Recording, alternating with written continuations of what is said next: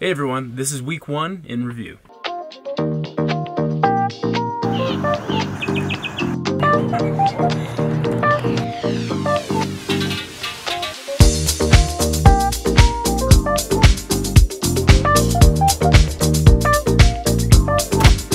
don't know, we're just, well, this might be a new business for me. Yeah, right.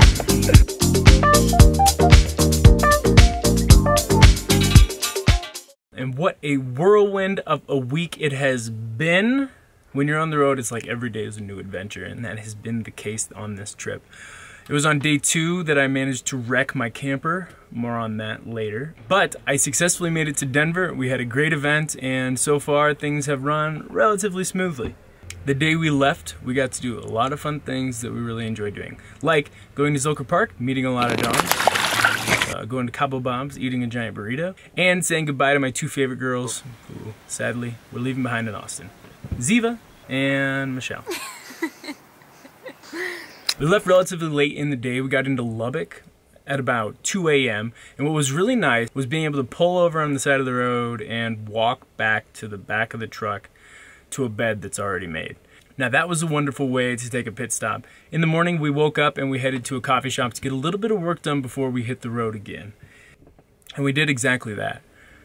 It was one of those times where I was starting to think about how fortunate I was to have everything going so well, and realizing that on this trip I had everything put together so well. Everything was running very smoothly and I had a lot of things to be excited for.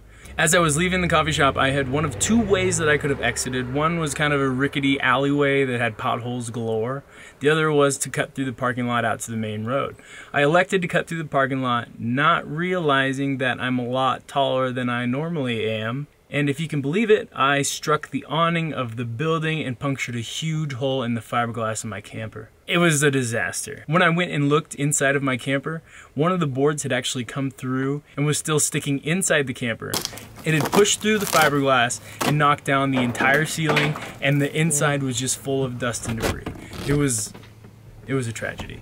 I felt like a big bonehead, very embarrassed, really nothing, no positive feelings, especially after I was just feeling so great about the direction for the trip. I headed to the nearest Home Depot and duct taped it up.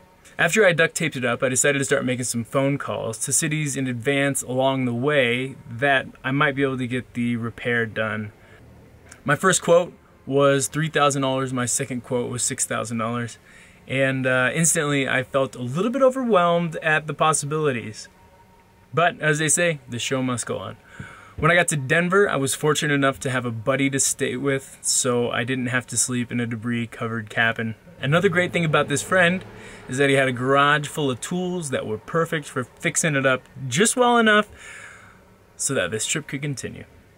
First things first, we made our way to Ace Hardware and picked up the necessary materials.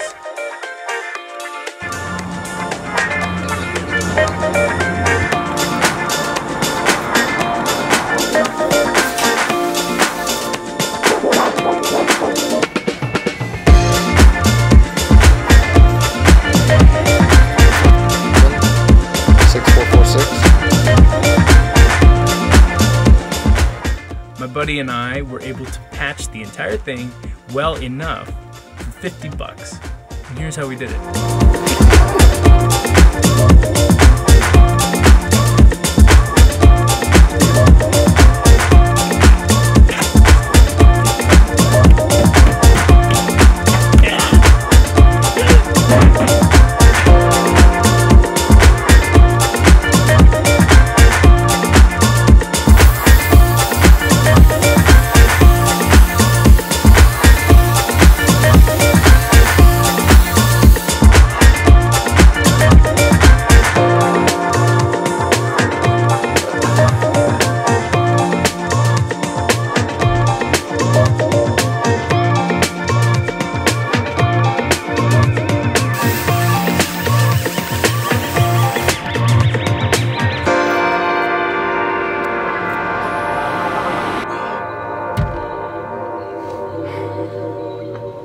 Know what y'all are thinking? What about Sid? Well, Sid was having a pretty good time. He was hanging with his new friends Oakley, the mini Aussie, and Crash, the standard poodle. They were a wonderfully goofy pack, that's for sure. While the damage to the camper was a pretty major inconvenience, what made matters worse is that I spent the next 2 days repairing it. You gotta do what you gotta do. On Friday night, we were able to get the hole patched, painted, and the interior put back up, just in time for the event on Saturday. The ZilkerBarking event in Denver was a huge success. Not only did we sell out 72 spots, but we also had 10 walk-ins, and we raised another $350 through the raffle items that we had from Yeti. We photographed a little over 80 dogs that day, raising close to $3,000 in just 2 hours. All of the dogs had a great time. Wonderful models. The photos turned out great. I couldn't ask for a better experience. Overall, this trip to Denver was so well worth it. And you know, even though the camper had a little mishap, it's the ebbs and flows of the universe, and whatever negativity there is, there's always going to be a balance of the positive. And I think the most important lesson to learn from these types of situations is that there's always going to be this chaos in the universe that we don't have any control over. It's how we react to it and the calmness that we're able to maintain during those stressful situations that really allows us to grow as people. So while the camper situation did suck, it's something I'm hoping I can look back on and laugh about a year from now. Moving forward, we have an event coming up in Durango that's going to be at the Ska Brewery, and I'm excited about this one for 2 reasons. 1, I've never been to Durango and I've heard good things. And 2, I really like beer, so I'm excited that it's at a brewery. After that, we're going to be passing through Las Vegas and then making our way down to San Diego.